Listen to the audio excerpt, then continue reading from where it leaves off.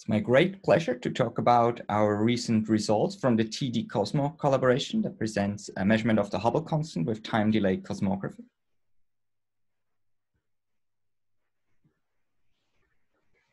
So in our recent paper, TDCOSMO 4, we present an update of the Hubble constant measurement based on relaxed assumption of the mass profile, density profile, and the addition of external data sets to constrain the radial slope of the profile. Before going in detail, I would like to highlight that this is made with significant contribution of particularly junior people that are highlighted here in green, and not focusing here on the values of the Hubble constant.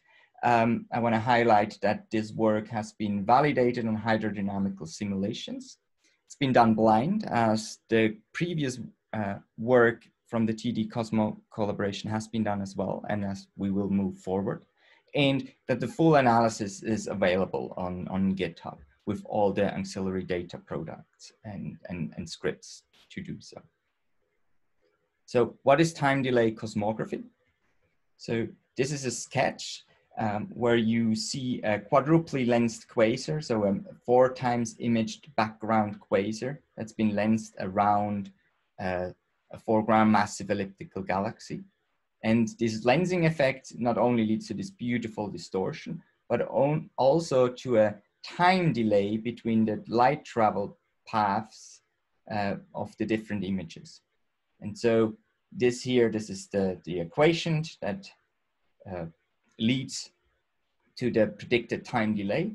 It involves the geometrical path difference. Basically, this is the Euclidean distance between the two paths.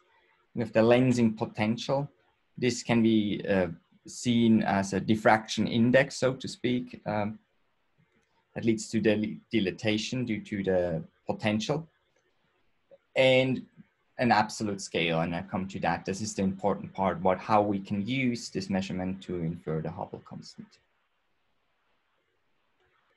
So what we require to actually measure the time delay is a time variable source. So this can be a quasar or as originally proposed, a supernovae. When doing the monitoring over months or even a decade in certain cases, we can measure the correlated variability and thus the time delay between the arrival of the different images. This allows us to constrain the so-called angular diameter distance, so the distance scaling as you wish between the source, the lens, and us, the observable, so how far or how close this is. And so in turn, when we have this, we can turn it around and say, okay, by how much needed the universe to be expanded to match these distances and thus infer the Hubble constant. So this measurement is completely independent of the local distance ladder, of the CMB or other sound horizon probes, and thus is fully complementary and provides an independent distance anchor, scales in the age of the universe. Here in this next animation, here, this is one of the famous lenses, RxJ1131, where the Cosmograil team here has light curves over more than a decade. And you see the beautiful light curves and how they match relative to produce a time delay measurement. So what is TDCOSMO? So the TDCOSMO project. This is an umbrella organization that has been found and emerged in the last year out of the former Holy Cow project collaboration, the Cosmograil collaboration that measures the time delays and the monitoring campaign. The STRIDES collaboration is an external collaboration with the Dark Energy Survey to look for quadruply lensed quasars in the DS footprint, and the SHARP team who uses adaptive optics from Keck to replace HSD imaging to do the modeling. So this PG1115 images from AO, while these other ones are from Hubble Space Telescope images. And the project aims for a few % precision in the measurement of the Hubble constant by combining a set of lenses of individual measurements. And this has been done successfully in the past. Recent results is Wong et al. 2020, and you see here the work with the lead on the individual lenses that came out of it. A quick go into single lens multiple data sets. So what we do on a single lens, so we compile different data sets. This includes high resolution imaging to measure the distortions in very detail, stellar kinematics of the deflector galaxy. This is required to get an independent measurement of the lensing potential. I will come to that.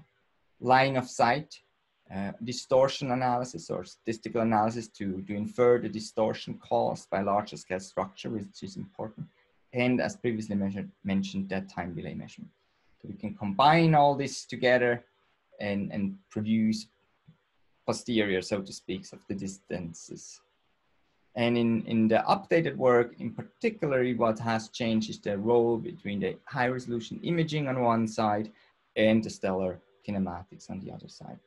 But before I go in there, I just want to highlight here our latest work on a single lens. This is from Shachib et al., one of the DS lenses. Just illustrates you what kind of complexity that goes into the modeling and to measure these distortions, where we have the real images on the left and the model on the right. So we go to the pixel level of HSD images to produce and to constrain effectively the lens models.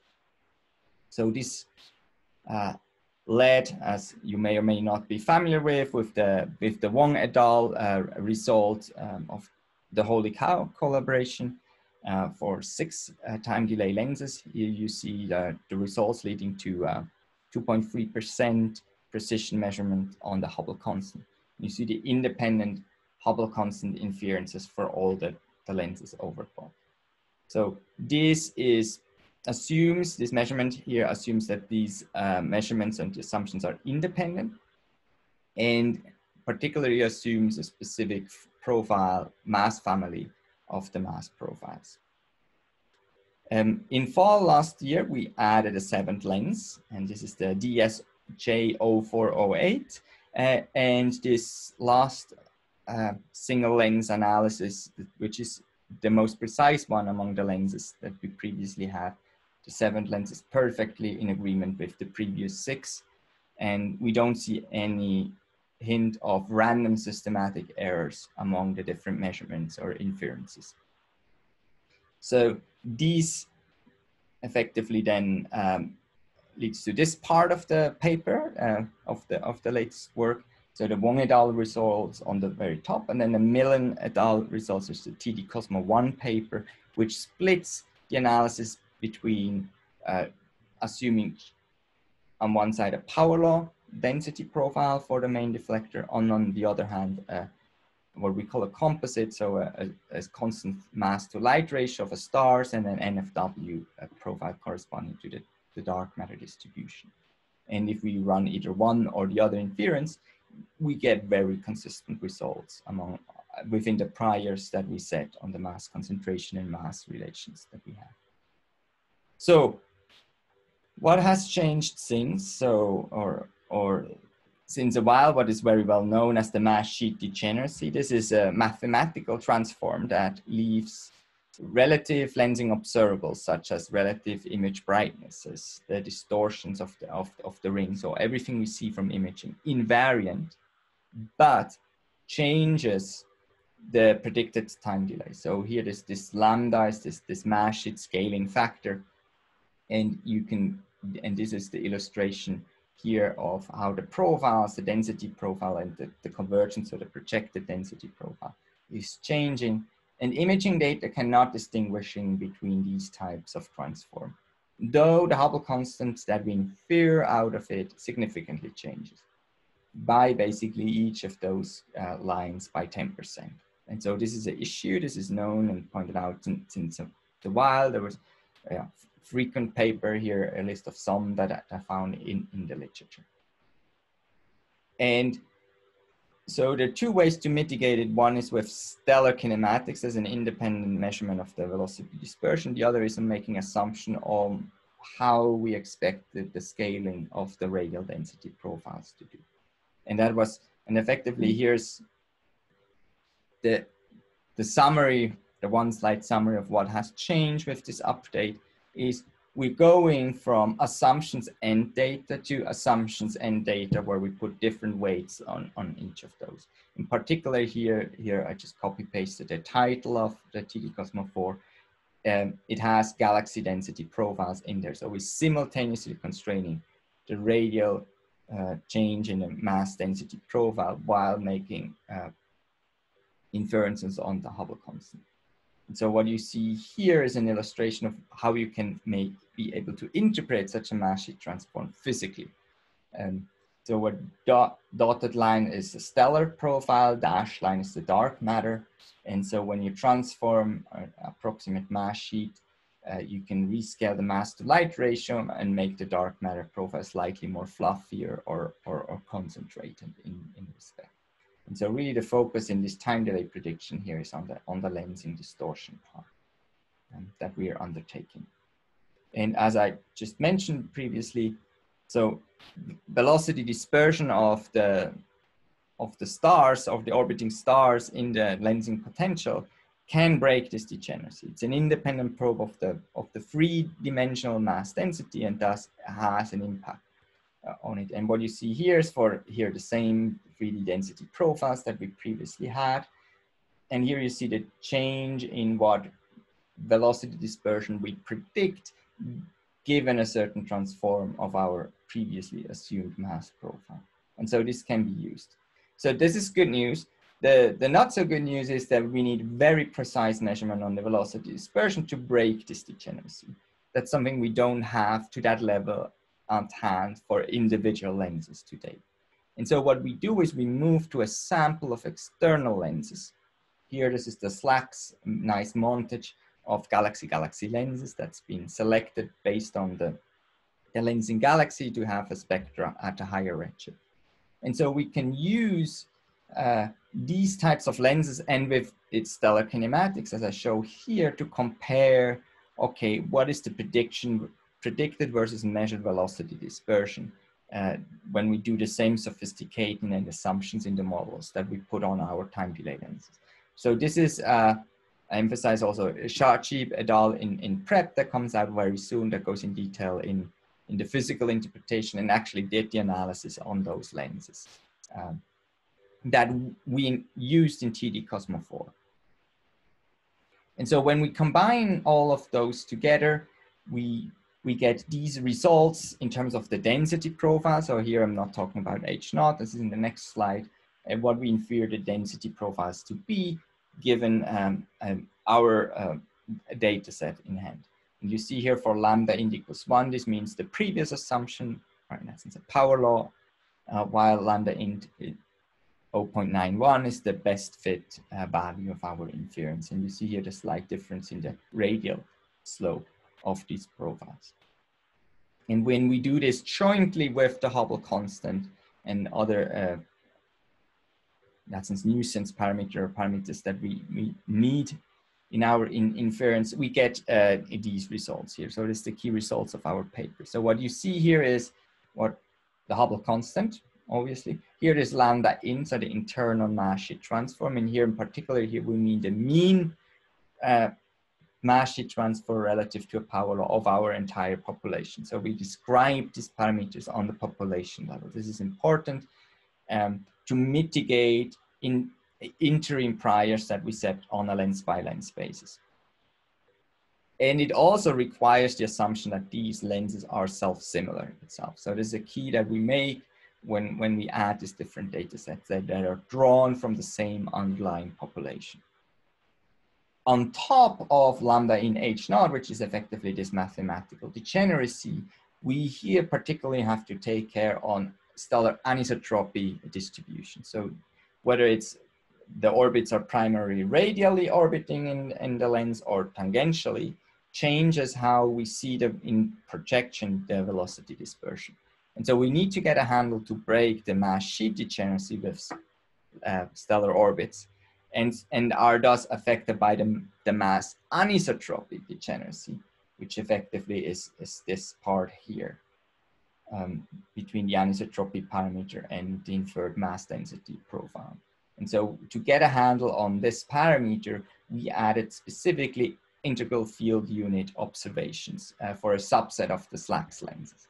So in total here in this analysis, we have 7 time delay lenses from the TDCOSMO sample, 33 galaxy-galaxy lenses from SLACS, which are primarily at lower redshift, 9 of which have VMOS IFU data that we're utilizing to inform the anisotropy distribution that you see here.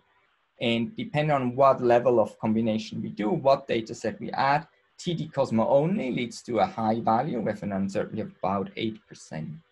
While when we add the SLACS data, the SDSS, velocities, kinematics, and in combination with the IFU, we get down to a 5% uncertainty and a significant shift.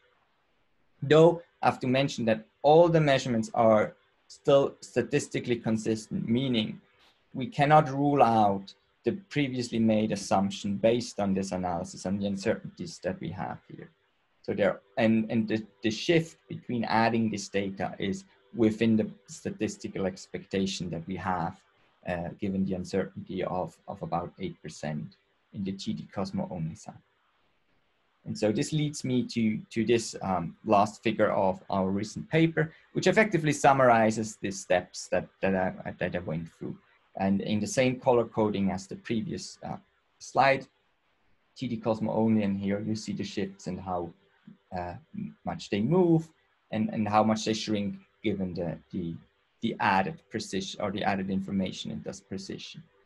So that's where we are now. But a key point I want to take away, make you take away, is not specifically the results or which one here you should prefer. It's more about the methodology and how we can move forward. So this is the first step. We're utilizing external data set in favor of making assumptions on the mass density profile.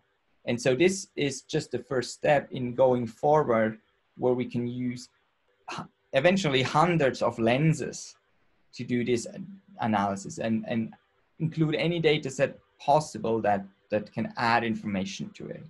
And so this is really a first step in that direction that can be, or we expect to be, very promising. And so I want to lay out the steps we are undertaking now to move forward. Way one, more data on the time delay lenses. Here in particular, velocity dispersion measurements, better precision, and spatially resolved ones to break the mass anisotropy degeneracy. That can be done with current facility VLT Muse, KEC, KCWI, and very soon promising upcoming JWST.